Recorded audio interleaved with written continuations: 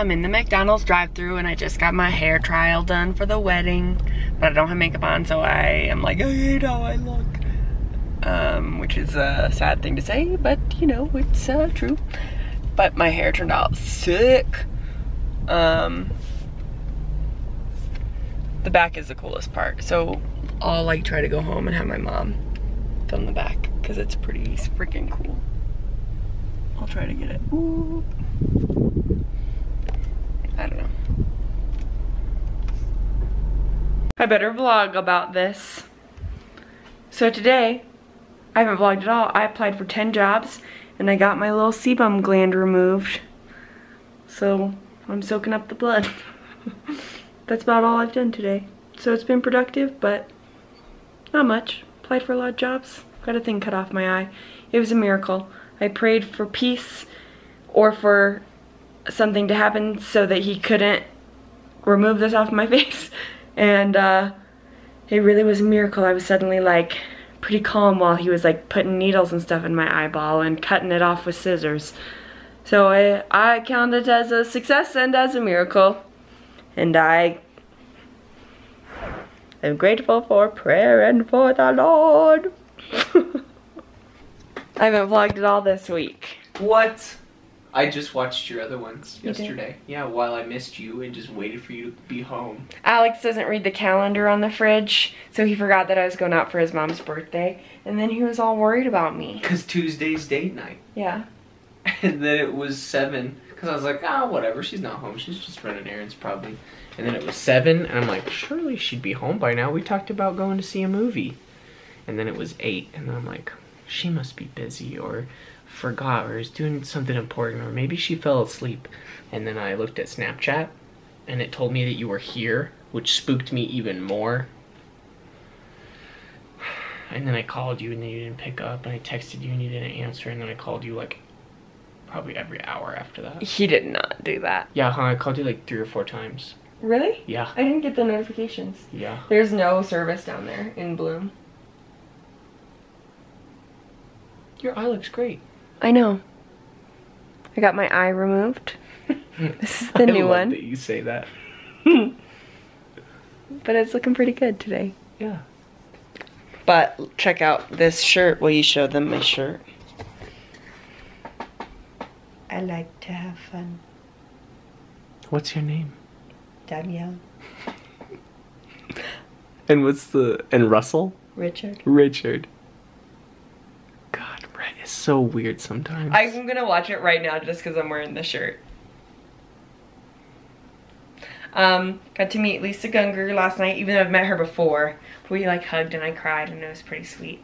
I told her sweet things about her book and how because my fiance loves her, it made him love me better.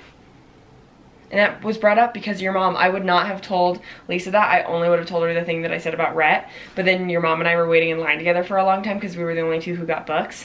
And then she was like, maybe Alex should read her book too.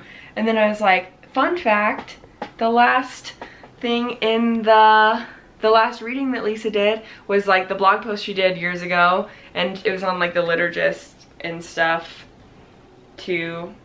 For when they were doing Woman or whatever. Mm-hmm. And she talks about the beginning of the universe being a cosmic orgasm.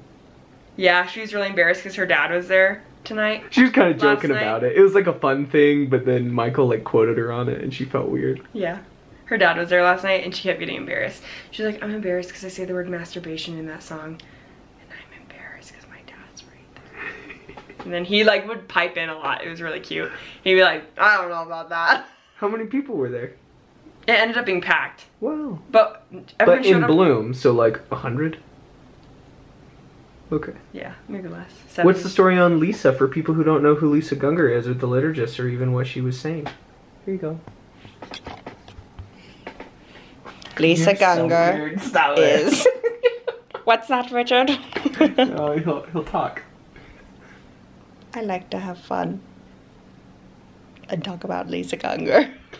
Imagine if somehow Lisa found this, or Rhett, even worse. That would be so good. It's like, oh god, they're crazy. Because I even felt embarrassed anyway, I know. Tell him about Lisa. She's married to Michael Gungor, the singer who sings Beautiful Things. Tell him the important stuff. About what she says. About women.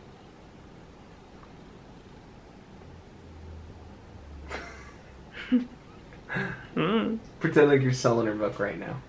I haven't read it yet. Anyway. I'm excited to read it. I'm excited to read it too. So yeah, that was really fun. We did that for Alex's mom's birthday. I got my eye removed. I went to the orthodontist today, and they've done the best work they've done so far. There's no way my braces will be off by the wedding, but that's okay. My dad and I watched a lot of Frasier today and had a great time and ate pizza. My sign language class was less fun than it normally is because it just felt like he was tired of us still not knowing stuff.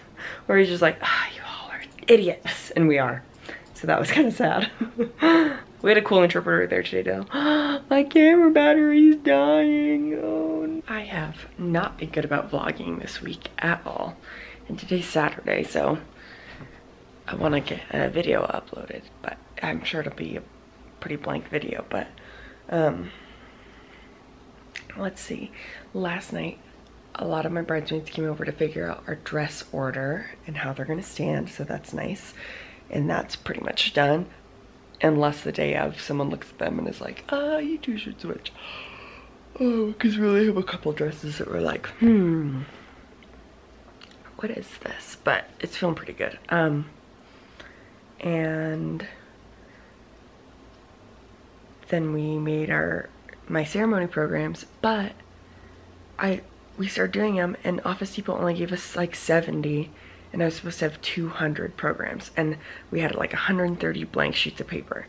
So my mom and I are gonna go in there today and be like, hey, what happened? And then my mom and I are gonna do some shopping for any last minute stuff we need for ceremony and reception and honeymoon and stuff. And then hopefully meet up with Alex's parents to plan some honeymoon stuff. And Alex is gone at his bachelor party. Yeah, so lots of stuff happening. I had a crazy busy week.